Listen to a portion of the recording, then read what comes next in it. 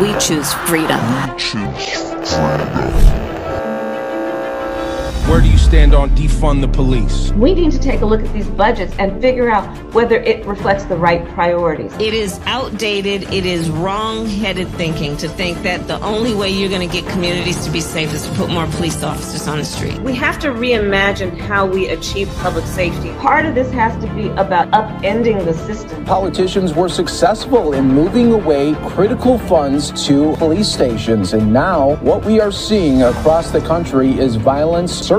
Cities across the country are seeing a major spike in violent crime now, while cities are pushing to defund the police nationwide. We choose freedom.